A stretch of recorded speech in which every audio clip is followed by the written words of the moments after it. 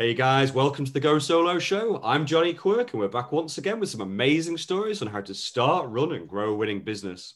So, on this week's show, we're yet again talking about one of my favorite subjects, and that's because it's all about how to start, run, and grow a coffee business.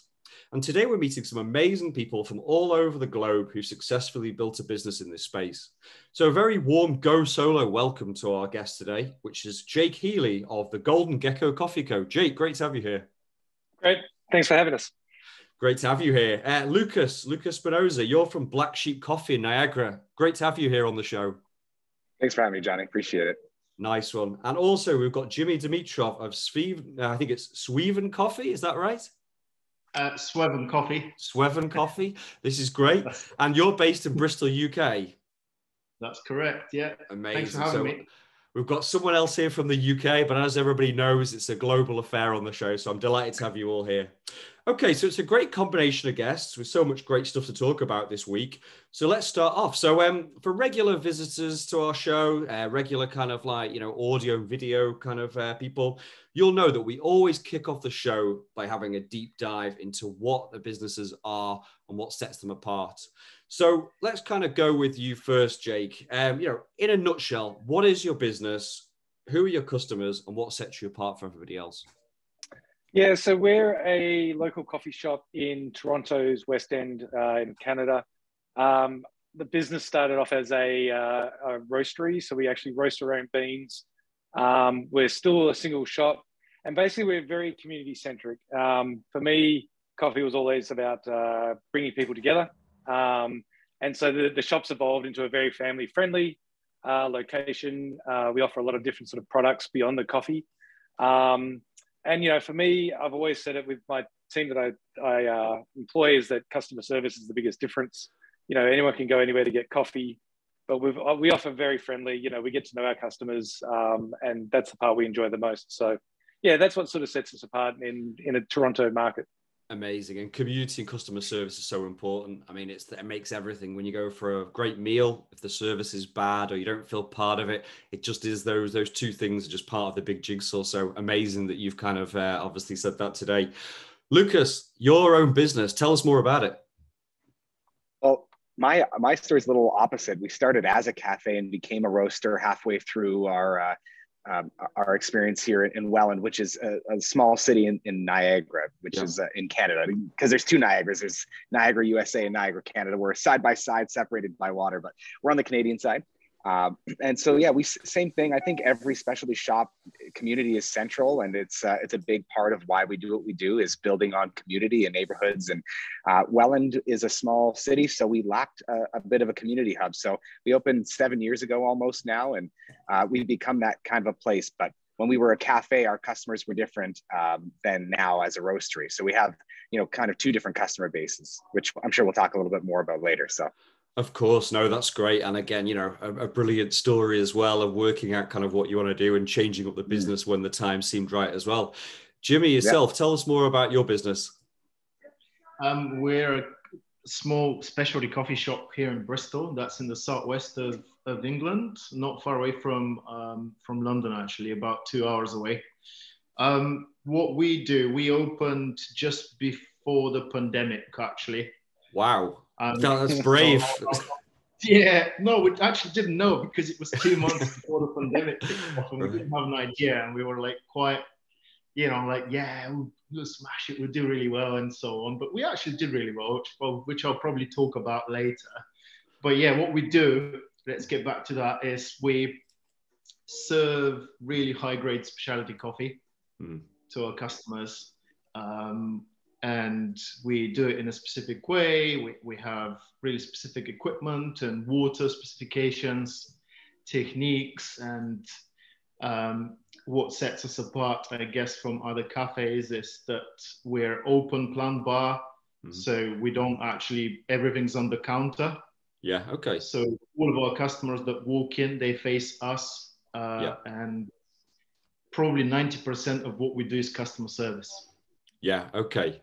We talk to people. So we've had quite a few baristas already, and we still have that are saying, we've never worked in a place like that, because 90% of your work is talking to people. Yeah.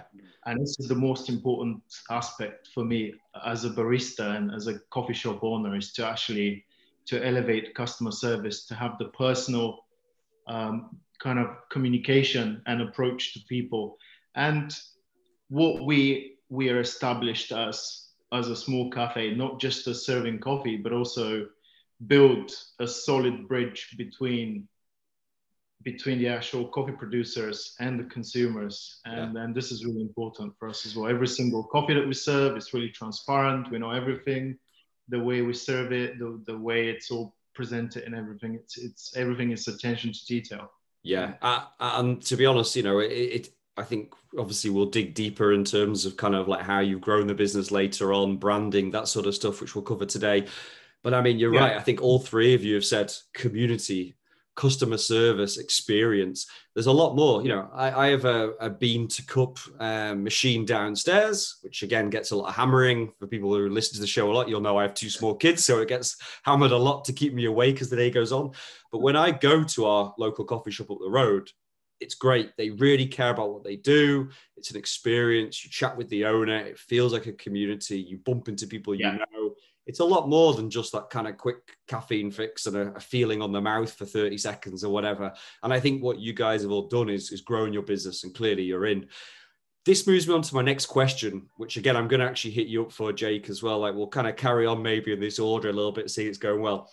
You know, there are many reasons why you decide to get started in any kind of industry. You know, what was it that really made you go into this? You know, where does the passion come from to do what you do?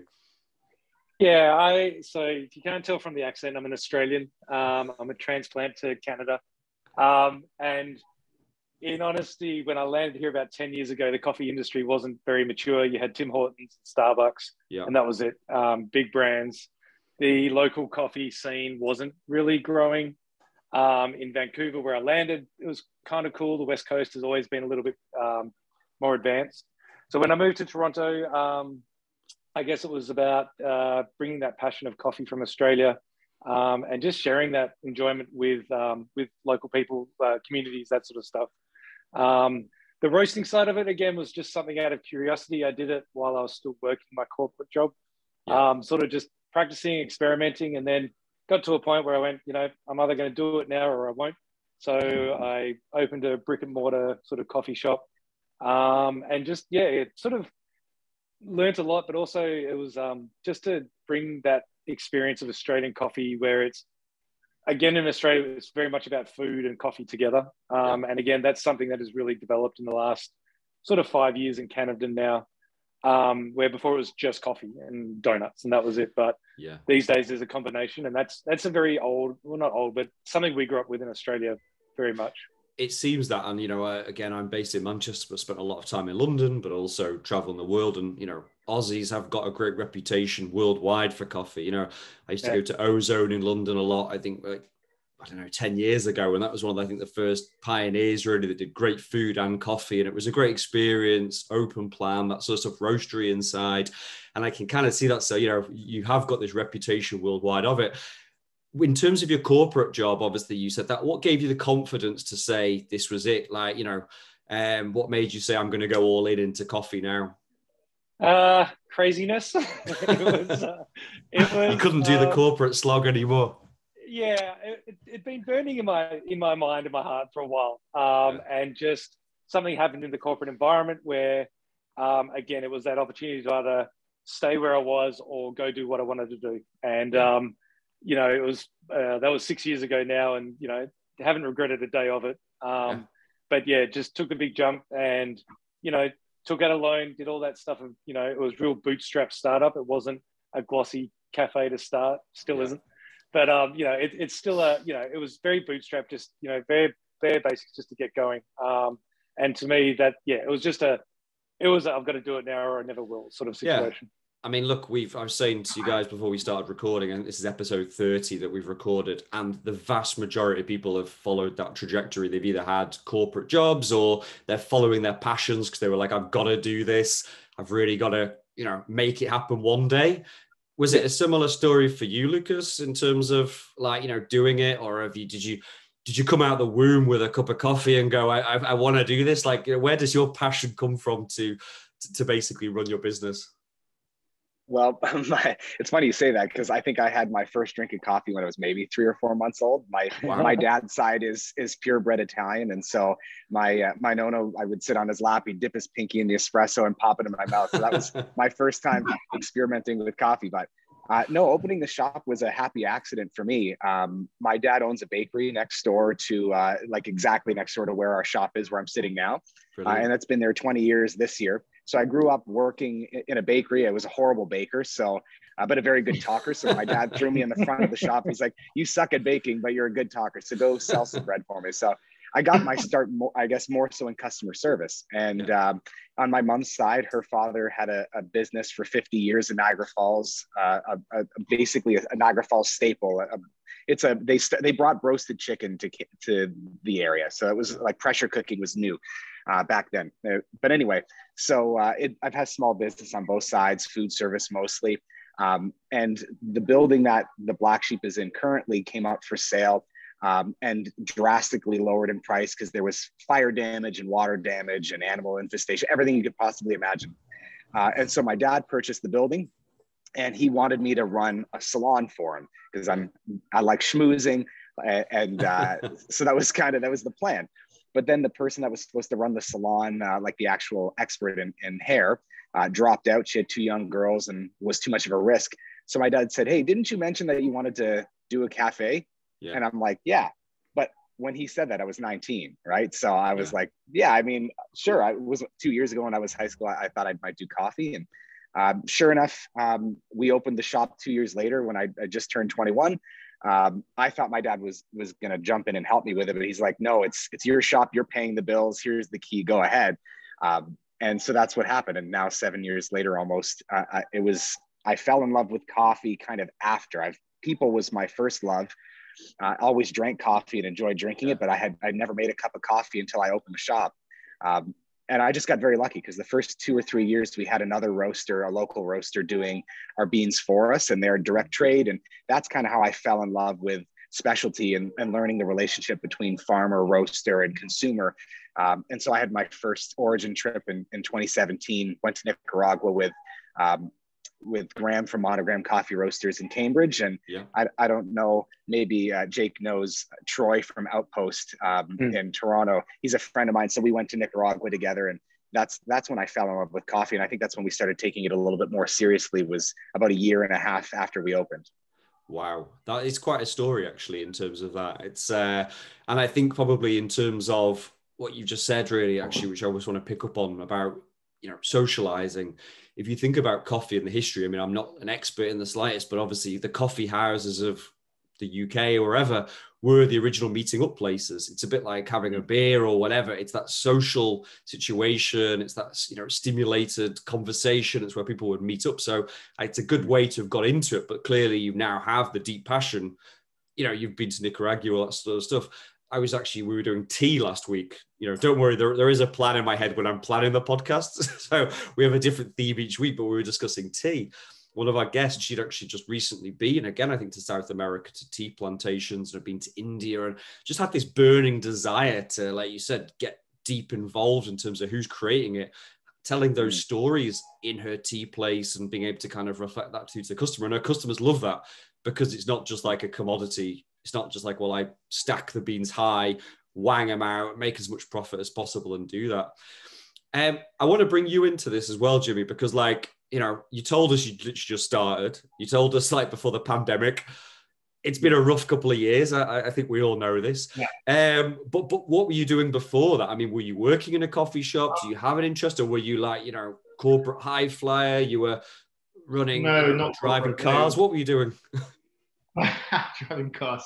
A little bit of everything, but I've actually started in coffee straight after graduating uni, and that was maybe 12 years ago. And I've ever since been in coffee.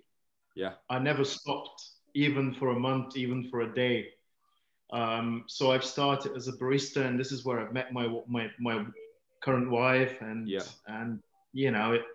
from barista, I progressed into head barista, and then into more management role. and that was all around working in cafes, and that was maybe around 3 or 4 years, about 4 years full time. And then I decided that I wanted to stay in coffee, but what was out there really, like I started doing a research, and then I figured out that I probably should start working in a coffee roastery. Yeah.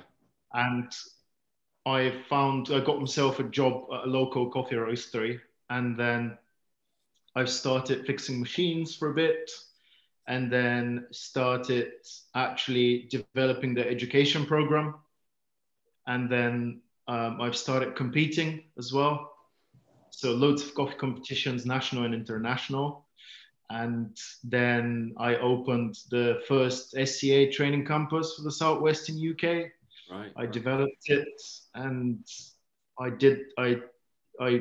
became a Q grader, and I started doing a lot of QC and sourcing. So I went traveling in Central America, in El Salvador, Panama, and then in Africa, in Kenya, where I've done a little bit of consultancy there as well. And then, just before the pandemic, we've decided to just open the cafe. Yeah. Just because I think that was the only thing that I needed to kind of learn, to just run your own business. Yeah. And without needing without wanting to spoil the ending, because the ending is still to be written. Is it proving a success now that we're hopefully coming out of the pandemic? Is it too early to see? I think it has been a huge success, actually. I think all of the combination of all of this experience from cafes and roasteries and sourcing and everything, really, it's worked really well, luckily. Yeah. And the fact that shortly after we opened our cafe, we went into lockdown, and it was scary. Yeah. But luckily our cafe is kind of more like, it is central area, but also it's partly residential area. So it's kind of, we've been lucky in a sense that people worked from home and they could come out and grab a quick takeaway coffee and cake. And I think that's one of the important things which has come out of the pandemic. I mean, I don't want to dwell too much on it. I think we've all had enough of it really the last couple of years, but I think there has been a rallying around of communities, again, to use that word community, in terms of people supporting local businesses, people realizing that local businesses need extra help or patronage or whatever to try and get them off the ground and help. So I guess you've been able to maybe even potentially develop a deep relationship with those customers over the last couple of years. Yeah, sure. They still keep coming. So yeah, it's a very much like you guys, like it's very community kind of local vibe, and we're so proud and we love our customers, we couldn't have done it without them, and it's so lucky. Yeah. So it's definitely a teamwork, and we serve amazing coffee, and we chat a lot to our customers. We know all of their stuff and even their dogs and pets, but it's at the end of the day, it's all about the community, and also in coffee, it's all about the community, the global community. Yeah, coffee definitely. is very, very community focused industry, Yeah. If I didn't know you and other people, and so I will never be able to progress. So it's nobody else will be. So And I'm amazed as well, guys. Again, I'll use my local coffee shop as an example. It's a great place, but I'll see loads of baristas in there who work all over in different places in Manchester or whatever, and they'll either pick up a shift or they'll help a friend out or they'll do whatever. Yeah. It really is that global community, like you said, of people knowing each other. I've seen people going for cuppings at Berlin and whatever. It's a really exciting industry as well.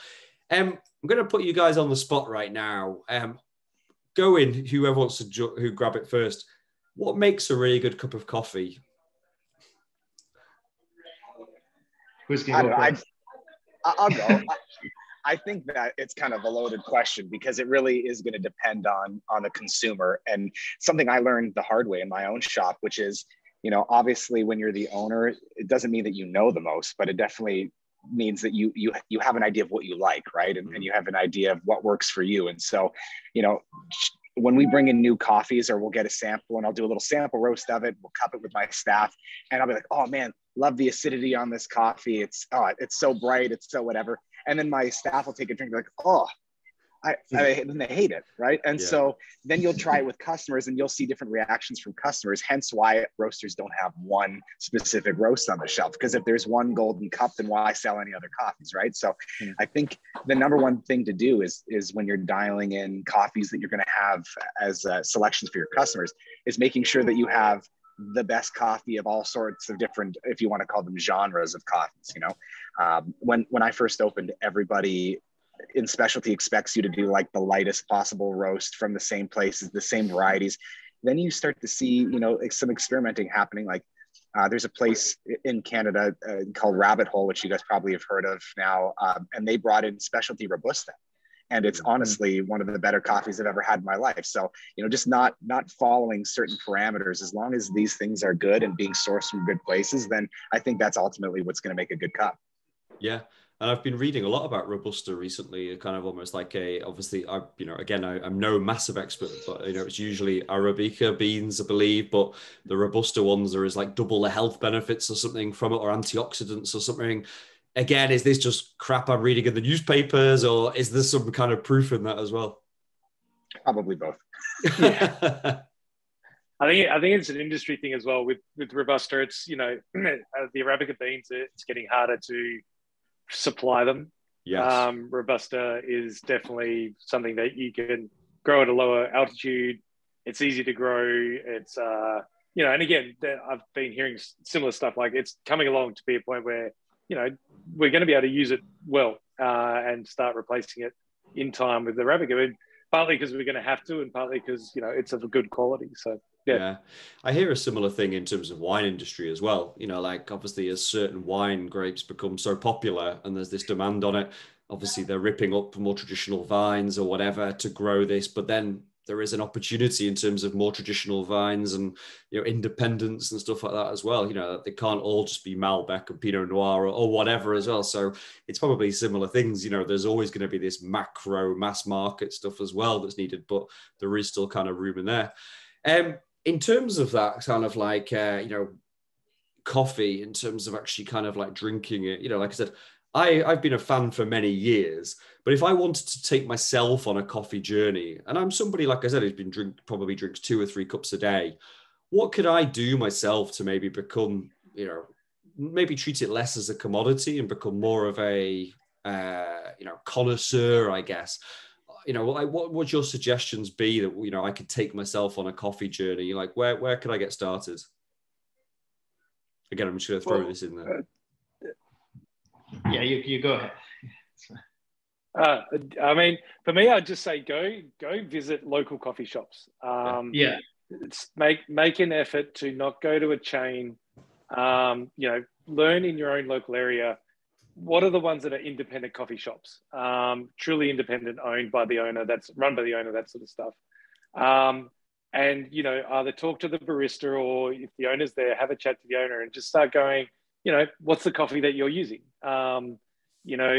You can do your own research online and do your own reading as well, because there's things like acidity and boldness, and there's, terminology that is similar to the wine industry, but isn't. But it's like, there's definitely phrases that you can use when you're talking to baristas. But I think, go in and go, look, I'm a novice. Give me something that I might like. A good barista or a good coffee shop will go, do you like acidic drinks? Do you like, non-acidic drinks? What do you like? And then make an effort to go to different coffee shops. You're going to come across great coffee. You're going to come across average coffee, and just, again, it's like a wine journey where you do go, start exploring yourself and finding for yourself. And for any, I think Jimmy's got something to say on this, Jimmy. Yeah, or what you can do is when I used to work for a coffee roastery, with loads of people like you, like enthusiasts, they would just book a visit, and they would just come and I would take them for a little tour and explain them, show them green coffee, this is how it looks like, open them a bag, this is how it smells like, this is how we roast it, for how long, to what temperature. And then we go upstairs, we do a little cupping and explain them what this coffee is and from what origin. And it's quite interesting to get like a short insight on what actually coffee is. Coffee shops is great as well, but sometimes can be quite busy, Yeah. So I would say look out for some like foundation educational programs that run for maybe half a day or a day, and get yourself into like learning some interesting things about coffee in there, you know. And I asked this question as well, guys, because, you know, obviously the vast majority of people who listen and watch our show are entrepreneurs who, again, are probably smashing numerous coffees a day, but it's more of like a in between meetings or whatever. And I think, you know, everybody who does listen is usually inquisitive type. You know, they want to learn, they want to try new things, they want to do it. So I think from what you're saying is maybe just take a few minutes to think about what you're doing, develop a relationship with the barista or whatever. If it is quiet, use that opportunity to ask more questions, find out a little bit more about it.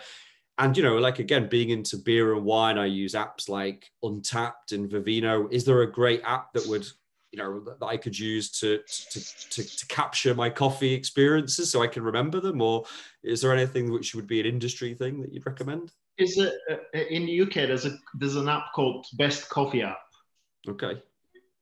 So you can download it, and basically it's like the best coffee shops, that specialty coffee shops are on there, and it just works as Google Maps basically, but with all the good cafes that are included in there. So this can be an option for you if you wanted to find a nice good coffee shop where you wanted to connect to people and drink good coffee. Okay, this is good to know.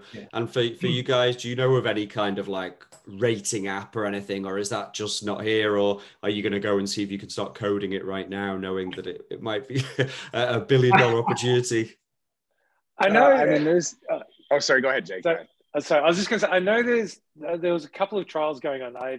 When I first started out, I came across them, but can't recall the names, and I think they might have gone away. So I don't know if Lucas, you might know any. I think the one you might be thinking of, the one that I know of is Third Wave. I know in the GTA area, and it comes down to where we are, and then a bit of Montreal, Quebec area, they're there. But the only problem I find with rating apps for anything is that unless it's enormous and there's a huge reach, you're not going to be getting enough feedback that's worthwhile. So I like to treat coffee the same way I treat anything. Like if I'm going to travel in the States and I want to try and find a good pizza shop, you talk to locals, find someone who likes pizza, and then ask them their favorite pizza shop. And I find that's the way you're going to find the best pizza. It's the same way you're going to find the best coffee. I mean, Google to this day is still the most reliable. If you type in coffee roaster near me, it's going to give you, you know, a list of 5 or 6 people. And, you know, if they've got 2,000 reviews and it's a 4.6, 4.7, you're probably looking at a decent shop. I'm taking that advice. You know, that's what I would do in the old days before technology. I'm going to go back to this, phone in the bin, be more Lucas, get out on the street and actually ask people and try and get involved as well. It's the best way. I mean, like in Welland, where we are, we're such a small city. We have 52,000 people here, right? Yeah. So we cannot rely on foot traffic. Like in larger cities, you've got 5,000, 6,000 people walking by an hour. I'm lucky. I can see the front door from here. I haven't seen any feet since we started this podcast, other than the people that parked their car and walked into my shop. So, you know, when you're a destination place like us, you really rely heavily on feedback, you know, and you need to have something that draws people in. And I find that word of mouth and building on community is even in big cities is the most important thing. Yeah, brilliant. That sounds good. Right. We're going to move through into part 2 of our show, which again, regular listeners and viewers will know that it's all about talking about methods and some of your top tips for, you know, basically growing a business. And these could obviously be used in any industry who obviously, you know, like would want to develop their business. So the first question I've got to you, which again, I'd be really interested to get your take on this, is about branding. Because we've talked today about customer service, we've talked about community, we've talked about obviously good coffee. If you guys aren't selling great coffee, then you're probably not going to get regular customers kind of coming through your doors. But what's your approach to branding and how the brand has developed over time? You've all got very distinctive Instagrams. You've all got distinctive brands. I'm interested to know like how you started on your brand, how that's developed over time, and obviously your approach in terms of ambience and the vibe you're trying to give off. Who wants to grab this? Well, shall I start first? You go for it. You're probably the one who's come up with the brand the most recent anyway, so you go for it. Because our brand is probably the most very basic kind of clean brand. Basically, when we started building the brand, I was thinking, first of all, in order to build a good brand, you have to know really well, or at least for myself, the actual industry and where do you want to be? Where do you want to fit within that picture? Yeah. Do you want it to be like a commercial cafe that you want it to reach every single customer and be like really upfront, out there, very easy recognizable brand? Or do you want it to be a really clean, quirky brand? Or it's just entirely up to you, really. Like, it depends what you want to do. But our initial idea was to serve really high quality coffees, and then I took an inspiration from Michelin starred restaurants, basically. So there's a restaurant in London, in East London, it's called Lyle's. So I went there, I had a meal, and everything was incredible. But what blew me away was the simplicity of how the tables were laid out, and their brand was really simple. The food was incredible, the service was incredible, but overall, everything was very simple, but very, very well executed. And this is what I wanted to create it with our brand. So you wanted to kind of get out of the way almost and actually let the great coffee and experience do the talking for you. Yeah, exactly.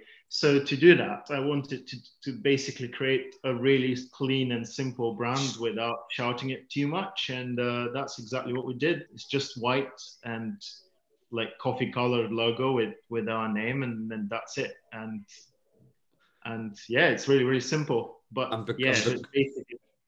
And because I obviously knackered the opening with the pronunciation of the name, tell me more about that as well. Like, what made you decide on the name and just go, do you know what, this is going to be who we are? Well, this is a very actually accidental thing. I was looking for something that it's easy to kind of remember, and probably like something coffee. So I was looking for different things, and initially I was planning maybe to be Monolith Coffee, but Monolith kind of means like a solid kind of concrete block, you know. But then I was like, I showed it to a friend of mine. He said, "Oh, that sounds like a black metal band. Probably wouldn't work." And I was like, "Yeah, fair play." And then I started browsing some old English words, and I came across this word, sweven, and it was interesting. It was interesting because apparently it was used in English literature in the 18th century, and then it was discontinued, and it hasn't been used anymore, and it meant dream. Right. So I was like, oh, sweven, coffee, sweven, dream. Oh, that works perfect. So and also it's myself and my wife's dream anyway, so we kind of just worked really well with our brand, and it just felt natural, and the logo with the concept, with everything. And you kind of have to be a little bit lucky as well with the branding, because especially when you create it yourself, you know, you start with something and you don't know how things are going to turn around and stuff. So luckily our brand worked with the premises, worked with even with the light that goes into the cafe, and with everything, with the equipment, with the coffees we serve, and everything just worked really well together. And we really enjoyed that. When I'm down in Bristol next, I will be expecting to walk in and be in some kind of, you know, minimalist fantasy or something, as I'm sitting there having a coffee with streaming light coming through and really absorbed in it. I guess as well with the name, and again, you know, to get too nerdy on this, but I guess from an SEO Google point of view as well, it stands out as well. If, you know, it's not like you're competing with something that's like, I don't know, Flat White Coffee Co. or, so, do you know what I mean? Like it's, you know, it will actually get cut through in terms of search or whatever as well. It's very distinctive, yes. And also when I created the brand, I've had in mind, because we're opening a coffee roastery now, and I wanted to actually the actual logo to fit really well as a coffee roasting brand as well as coffee shop. So cool. To just look nice on bags and so on. So I had this in consideration, and it's all working really well now. I'm looking forward to seeing it as well, like, you know, in the flesh, and also the evolution of it as well. For you, geckos, Jake, like, you know, like where does that come from? Yeah, it's interesting. For me, it was the Golden Gecko was an award that I won back in Australia as part of a team, Right. and it was around sustainability and community. Not in the coffee industry per se, but it was in the mining industry. And the company that I used to work for, we put a lot of effort in to build a great program around community and sustainability. And so when I came here and I started thinking about the name, again, for me, it was that core, why am I opening this business, and what are my values? Like, what do I want to instill? And so for me, it was always community, sustainability, and just ingrain that into everything where I could. Everything I did with this business was to incorporate that. So for me, the Golden Gecko coffee comes from that foundation. It's probably the biggest award I've won in my, in the corporate life. And it was really exciting. And so, yeah, just to put that into, and instill everything that we did with those sort of, those values. And then, again, similar to what we were saying before, it's, there is a bit of luck, you do what's passionate and you do what you want to do.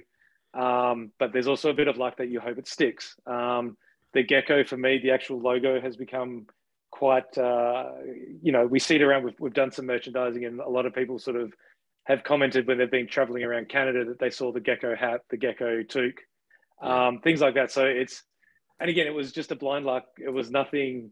I just wanted a gecko with a coffee bean somehow, and someone designed that for me. So that was really good. And so it's been really good. And again, the yellow for me, golden yellow, is all about bright, happy. And the way our shop is, the way I guess my mind is, it's a bit of my extension. It's my third place, my third living room. And I enjoy, it's not clean. I admit it's not very clean. It's not the white, sanitized look of a lot of modern coffee shops, but it's comfortable. It's welcoming, and and that's been always what I've wanted to have. Yeah, and I would say to anybody who's listening to this on the audio as well, is like, check out the branding on the website as well, because actually it's really impressive. Like the merchandise you sell, it's very eye catching, but it transcends coffee as well. It's I can see people just wanting to buy it, so it really works for me. Lucas, as well, in terms of your branding, I don't want to obviously make assumptions here, but is it from like a music, skate kind of aesthetic that Black Sheep has come? Is it something deeper? Tell me more about how you thought about the brand initially, how you evolved it, what it means to you, all that sort of stuff. Sure. I think I'll probably break mine up into two parts quickly. Yeah, go for it. I'll talk about why I chose what I chose, but then I'll say how my opinion has changed over time. So please do. When we first opened, like I said, I was 19 when we started the planning, right? So fresh out of high school, I did one year of college just to get my money out of my RESP so I could open this place. And anyway, what had happened was I was looking for names, that what we were going to call it. And literally the first name I thought of was Black Sheep Lounge, because at the time we had no intention on being necessarily coffee centric. It's a cafe, but we were also going to have food and desserts and live music and things like that. So I chose lounge because of the verb, not necessarily the adjective. So you'd be coming in and hanging out, right? Yeah. And so I had this picture, like a painting by a Northern Ontarian artist named Angelina Rona, and it was this girl with big eyes crying, holding a black sheep. And I always thought of it like, it's hard to be yourself, right? It's difficult to really stand up for what you believe in. And when I thought of the city that we're in, Welland, it resonated with me. And I thought, this is a place where it lacks an identity. There's a whole bunch, it's like a hodgepodge of different people, and it's an old industrial town. People lost their jobs, and now there's new jobs and a new generation of people that are looking for their next career. And so when I thought about opening this place, I had all of that in mind. The aesthetic on the inside is the most chaotic, bizarre thing you'd ever see. There's you can't really see it because of the lighting, but we have red Victorian wallpaper with black chandelier designs on them. And we have about close to 200 paintings in here from 50, 60 different local artists. They're all different shapes, sizes, colors, different heights. They're not all straight, they're crooked. Everything else about the shop is very clean and organized, but the walls are chaotic. And I wanted a place where every time you came, you discover something new, whether that's in the shop on the walls, or it's a conversation with the person you came with, or you come up with a fresh idea because you see something on the wall that made you like, oh man, that would work great for my job. And so that's what the aesthetic on the inside of the Black Sheep was all about. But switching to now, you know, having done this for almost 7 years, I realized that, hey, we're a coffee roaster now. Our customers aren't the same. We're trying to reach different types of people now. So we need something that's more consistent and more easily recognizable. So when COVID started, we started selling our stuff online. E-commerce was a new thing for me. And that's when we started a little bit of a branding change, more simplistic, something like this, you know, where you're not even using all the vowels, which is kind of in right now. Simplistic, easy to recognize logo.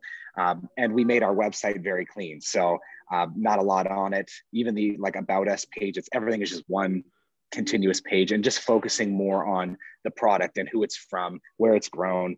And I find that our online presence is very different from our community presence. But the last thing I want to touch on is I really don't think your branding in the beginning matters that very much. And the reason I say that is, as long as you love it and you believe in it, your customers, when they come in, if your staff is passionate and you're passionate, you can always change your logo. You can even change your name if you want to down the line. People are just good. As long as you believe in it, they'll start to believe in it. And I think that's the number one thing. You have to be honest with yourself and with your customers.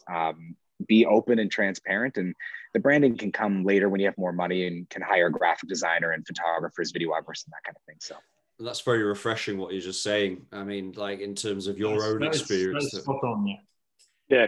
I was going to Thanks. say, I've come across so many people that have had like paralysis. They can't start a business without the right brand. And it's just like, move on. Like, you know, you can figure that out. Get it out there.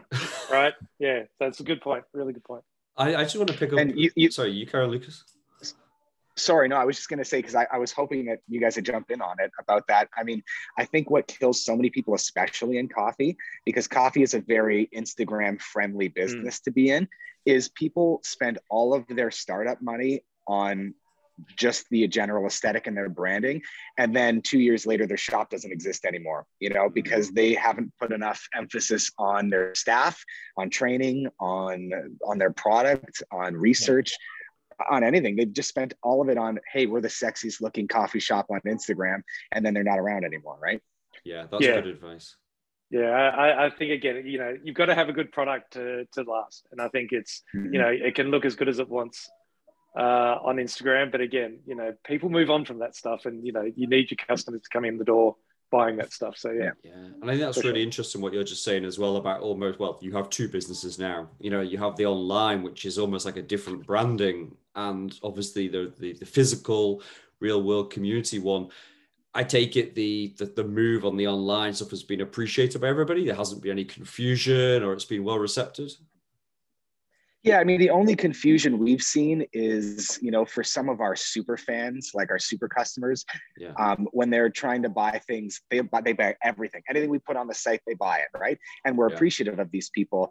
But then because certain things are kind of web exclusive, just trying to buy those things in store, like using promo codes in store. And I mean, we'll honor it most of the time, but that's the only place we've seen confusion. But other than that, no, it really is two different places. Because if you think about it, like, I'll never meet some of our online customers. Our staff will never meet them. Some of them are, you know, other countries. Like we'll ship to the US, and we've done a few Europe things, but I mean, it's really not worth the shipping cost sometimes. So even if you think Canada is such a huge country, like people in Vancouver, I'll never meet these people. You know? Yeah. That's true. And that's really great that you've almost managed to now get those two strands as well. You've managed to untangle yourself from just the physical location as well, which again, I think is so healthy, especially, you know, I'm hoping this pandemic stuff will end soon, but who knows? But it's always worth having those extra revenue streams, those extra presences, those extra opportunities they can open up as well. Quick question to you guys, because you're all, you know, business owners, you clearly all got your heads screwed on in terms of knowing what it's going to take to be successful. You have all had successful careers. You know, who's your inspiring people in life, or any resources, whether that's books, websites, podcasts, that just give you the energy to run your business, maybe giving you some good advice? You know, it doesn't have to be Elon Musk or Michelle Obama or whatever the buzz ones are, but who kind of gives you, like, you know, who's your kind of almost like mentor that maybe you'd like to point other entrepreneurs towards? Interesting one. Yeah, I'm trying to no think. one knows, I can jump in. You So, go for it, I mean, for me, like the obvious, family and friends, the most critical, but also the most supportive. And that's always important. Having someone who can tell you honestly, if they think what you're doing is good or bad, or give you feedback and not worry so much about your feelings. But when it comes to mentors in the actual coffee business locally, like I mentioned earlier, Graham Braun from Monogram Coffee Roasters, he's in Cambridge, Ontario, which is not maybe an hour and a half from me here, maybe an hour from Jake. He's an incredible guy. And I was maybe 20. I walked into his shop and he saw me looking around. He's like, "You're a coffee guy, aren't you?" I'm like, "Well, not yet, but I want to be." And he literally, on Victoria Day, he was closed. He invited me to come back. He had paid 2 of his staff plus himself and came and just taught me everything you could ever want to know about coffee. And not just like actually how to brew, but things that no one teaches you, like how many cups and saucers should you order for your shop. Like you may have 60 seats, but that doesn't mean you need 60 latte cups, and so things like that were invaluable advice. But of the big hitters is Colin Harmon, actually. He wrote a book called What I Know About Running Coffee Shops. And it's a simple, beautiful little book that it talks about things that it's not all about total dissolved solids and all the nerdy coffee stuff that we love. But he also talks about that he had a break-in at one of his shops. And so he started offering discounts to first responders. So now every day there's cops parked outside of his shop and it decreases the need for security. Like, it's a genius thing. And it's something we adopted. So now we offer half price any coffee beverage for first responders. And as we were doing this interview, we had 2 ambulances pull up. So it's just an amazing thing to be able to support people in your community, but also, bring awareness to your business. So I think that was a brilliant book by Colin Harmon. And I won't pry too deep in terms of the ambulances. There's no kind of gang warfare going on outside your coffee shop right now. You're keeping it cool if this is kind of what's going on. This is a brilliant game, by the way. Yeah, I think it's a great tip as well. And I think, for any other coffee entrepreneurs, that's great. And we'll link to that on our blog as well. The book, obviously, which you just recommended as well. Yeah, sure. How about you guys? Like, who's inspiring you? Like, are there podcasts, are there books you've read, whether it's business or otherwise? Like kind of what keeps you on the straight and narrow to keep your mind active, to keep moving the business forward? For me, I was just having a quick look at my phone and going, what am I listening to? And I still listen to things like Freakonomics. Again, just from a general broad alternative thinking sort of thing. Freakonomics to me still remains up there. Not all the time, but some really good, interesting articles. The other one, from a marketing point of view, there's the Canadian guy, Terry O'Brien, I think it is. He does a really good one. And again, it's a more marketing, history of marketing. And it's really good just to get an idea of what's happened in the past and marketing ideas, where they worked, where they didn't work. That was really good. And for me in the coffee industry, there's the History of Coffee, which is just, it's a great book where it just traces where coffee came from. Again, kind of nerdy, but it's kind of cool to see where it's come from. I'm going to check that out, actually, because again, like I said, I've been drinking coffee. I enjoy coffee, but I'm not an expert. But I think as a lay person, that would be a good book to start, maybe. It's very accessible. It doesn't go into the whole how to make coffee sort of per se. Just the root of coffee came from Africa through the Middle East and into Europe, and then to the world. So it's a great book for learning, just something if you've got something to do on a cold, snowy day, to do that sort of thing. Sounds good to me. And how about yourself, Jimmy? Like, mentors, resources? I think my biggest inspiration in coffee is the actual industry, Yeah. It's incredible, like from every single aspect and angle of it. And also, I think I've been hugely inspired by Scandinavian coffee industry, and also food industry as well, as restaurants and service and precision and dedication and everything. Pretty much. There are a lot of books and resources out there that can also inspire you, and also people like James Hoffman or Scott Rao, and you know, you can find loads of things out there that you can learn and get inspired. And, you know, but this is again part of what I said in the very beginning, is the industry is the biggest inspiration, and that's why I'm in that industry, actually. And if I can just say from an external point of view, obviously, you know, we've chatted on email before today, all of us, but, you know, we haven't done this.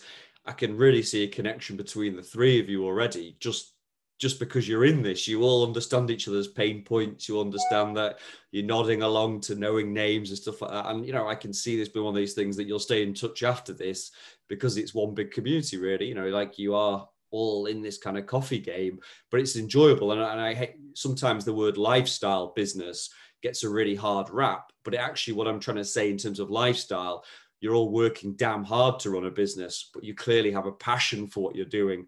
It's a great kind of, you know, thing that you enjoy being part of as well. So I think it's great that you can keep learning, and I think people will share ideas with each other. There's no like, oh, well, I can't give this person my secrets. Yeah, you know, like, everybody's trying to build each other up and build an industry together.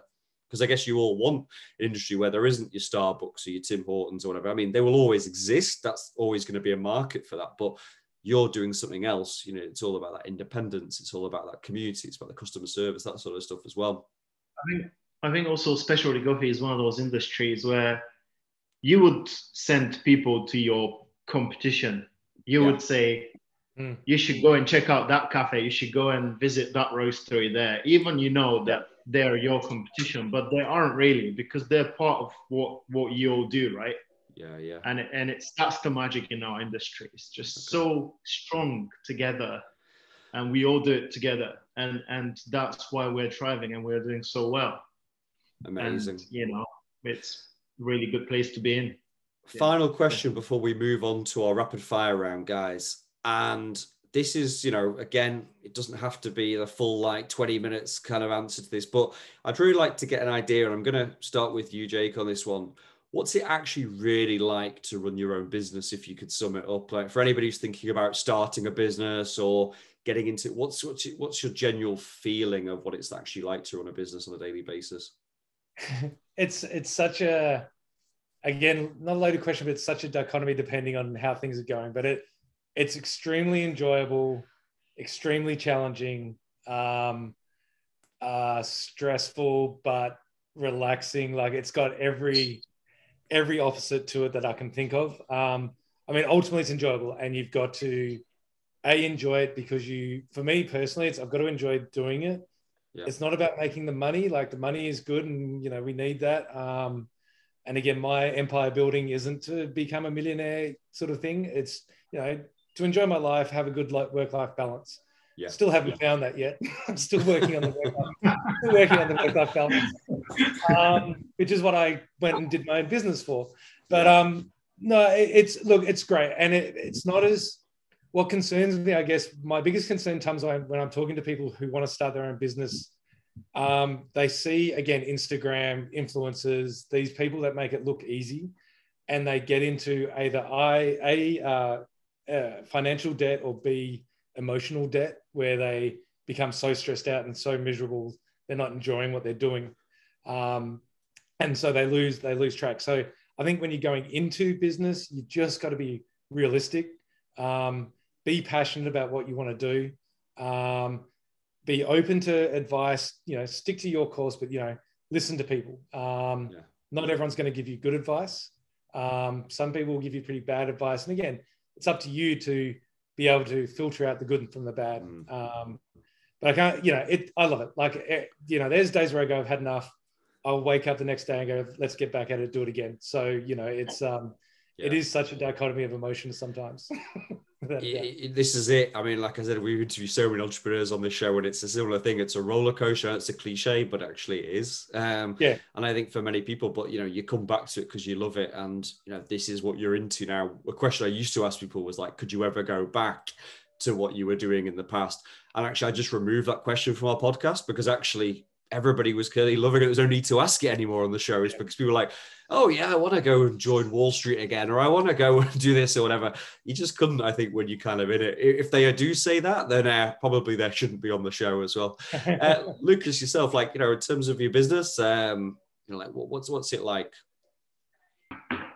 Well, it's funny because I think Jake pretty much nailed exactly the roller coaster of emotions that you go through.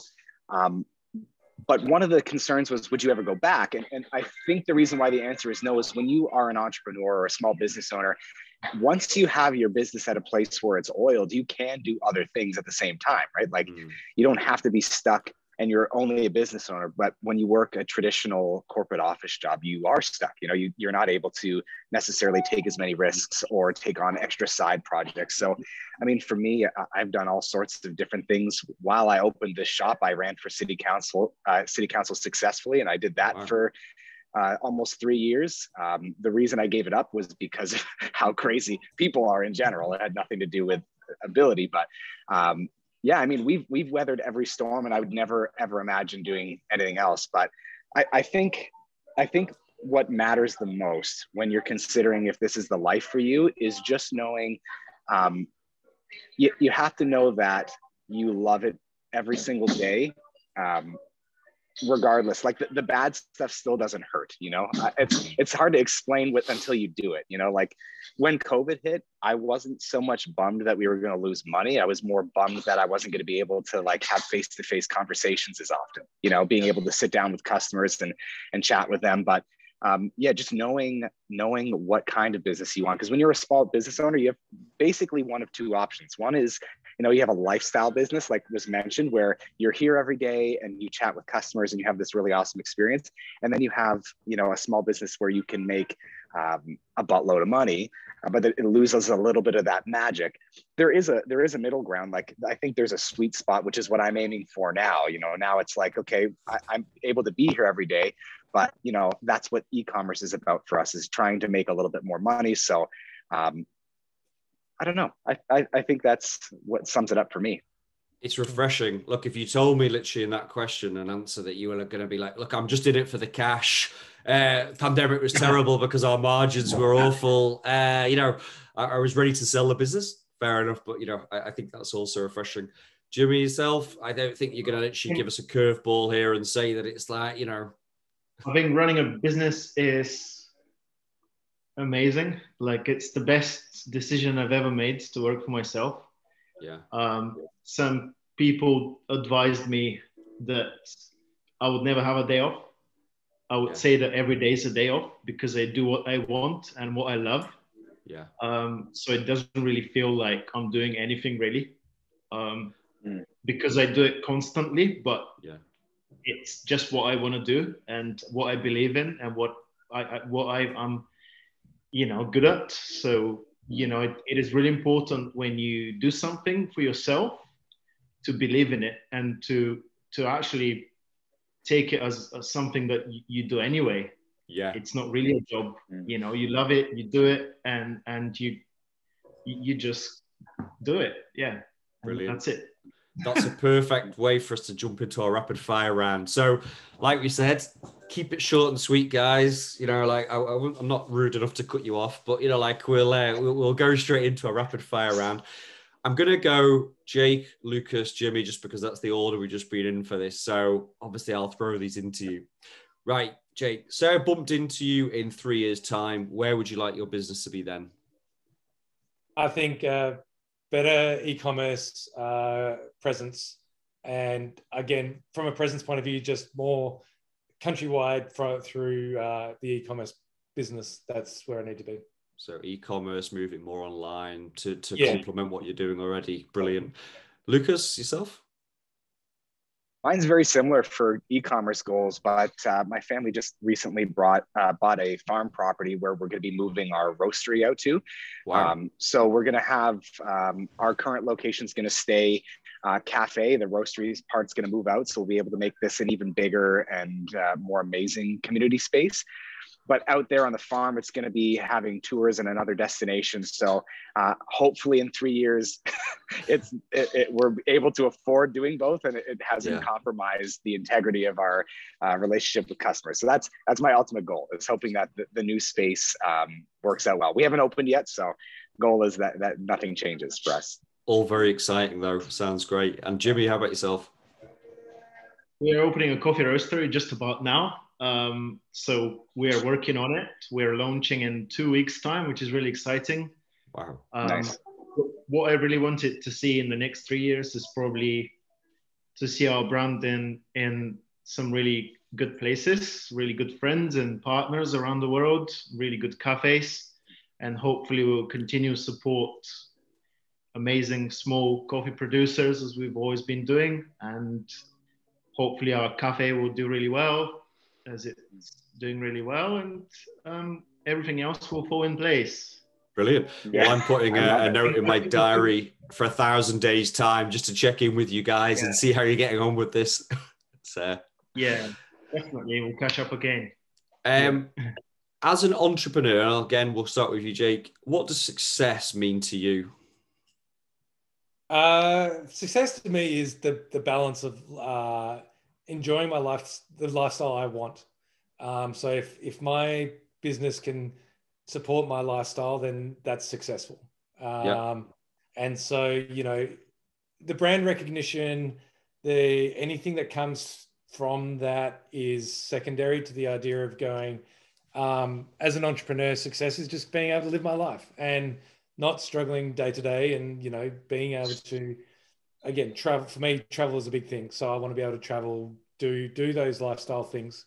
If whatever business I run does that and supports that, then that to me is successful. Brilliant. Lucas? I think for me, most people I think would say success is getting what you need. And I've been fortunate enough in the years we've been here that the shop's always gotten what it needs to keep going. I think for me, my new definition would be getting what I want. So you know, like, we're making enough money. We've never been struggling to keep the lights on, which is we're very fortunate for that. But now it's, you know, getting away from those razor thin, you know, between black and red in the bank sheet. So now I think moving forward, the success for me would be getting what I want, you know, which is being able to upgrade. We've been fortunate to be able to upgrade our machines, where in the beginning I couldn't even tell you what the brand of my espresso machine is. Now, you know, I finally got the La Marzocco of my dreams and all the Malcona grinders. And next step would be, you know, a new roaster, because you can kind of see it here. That's my Probat L12 from '88, which is a beautiful machine, but it's limited because the old guys don't have all the technology, and retrofitting is hard to do in Canada right now. So I think, getting a new roaster and then getting the wants would be nice. Brilliant. And how about yourself, Jimmy? What does success mean to you? Enjoying your life. That is success. Okay. Just to enjoy what you just to enjoy what you do, and that is, nothing can buy that, really.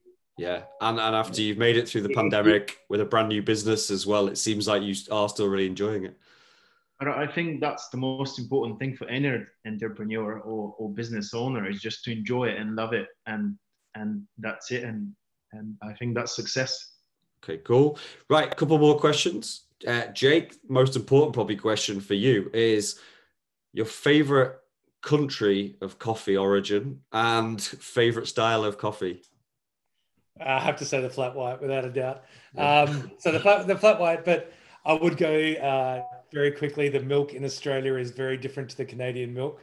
Right. As much as everyone in Canada claims that they enjoy the flat white here, once you go to Australia, you will enjoy a proper flat white with milk that, I don't know why it's different, but it is. In terms of origin, I'm very not a new age coffee drinker, and I enjoy the Colombian, Guatemalan coffees. Just a richer flavor, not as acidic. I find acidity is bad for me these days personally. So, you know, the Central and South American beans for me, I really enjoy and come across some really good ones there. Yeah, I like the Guatemalan myself, actually. I keep an eye out for those. How about yourself, Lucas? Like favorite style of coffee and and country of origin? It's so hard to answer that question for me, because I think for everyday drinking coffees, I've fallen in love with Nicaragua. I think a lot of that has to do with, I've got that honeymoon experience of where, you know, I went to Nicaragua. It's my first origin trip, and I just fell in love with the people and the country and the coffee. So I think I'm a little biased there. But when it comes to one-off coffees, Kenya is my go-to. Every one of my favorite coffees has been from Kenya. So I'd have to say that. But then I'm a black coffee guy, so that's a good drip. You can't go wrong with it. Okay, amazing. Jimmy, like I guess how many, first off, how many coffees you drink in a day? 10, 15, 20? And what's your favorite style? Yeah. Well, my favorite origin countries, I think at the moment, is Colombia. Yeah. I think that has changed a lot over the years, because in the beginning when I started in coffee, I loved African coffees and Ethiopian, really floral and complex, delicate coffees. Then I moved more onto Panamanian coffees, which are like quite tropical and like exotic. And I hated Colombian coffees, but in recent years, Colombia just grown so much in specialty coffee. Like there's such versatile selection of varieties and processing techniques and crazy stuff, and I love it. And I love pour over. Yeah, definitely V60. That's my everyday morning. Yeah, V60 black coffee filter. Yeah. I'm shocked none of us said espresso, because that's kind of the go-to in specialty. But I think drip gets left behind all the time. It's such I mean, that's your everyday thing. If that's got to be the foundation to me. But for Jimmy, I just had a beautiful. Exactly. Yeah. I think Jimmy, you'd like this. We just recently did a honey processed pink bourbon from Colombia that blew my mind. I only got 70 pounds of it. And we did it as like a special collection, but oh my God, I think that pretty much changed my opinion too on Colombian coffees. Yeah, definitely. Amazing. Really good stuff coming out from Colombia. Yeah, unreal. This is the stuff we want to know. And it's good that you've all got obviously crossover Venn diagram style coffee, but you've all got different ideas, which again fills me and obviously our audience with a lot more kind of ideas about what to go out and try next as well. Right, final question that we always ask is like, where would you like to point people towards? So where's your social media? Where's your website? Where do you hang out online if people want to give you a shout? Let's go with you first, Jake. Yep. So we're pretty active on Instagram, Golden Gecko Coffee. And then the website is goldengeckocoffee.com. We'd love to hear people's feedback and thoughts. And I'd love you to jump and join us, and then come visit us if you're ever in West End, Toronto. Amazing. I will do. How about yourself, Lucas? Yeah, easy to find also at Black Sheep Niagara, which is Niagara. That's Instagram and Facebook. And then also on our website, which is blacksheepniagara.com. If you're in Canada, we ship pretty much everywhere in Canada for free over $50. Brilliant. Sounds good to me. And Jimmy, where can we find out more about yourself online?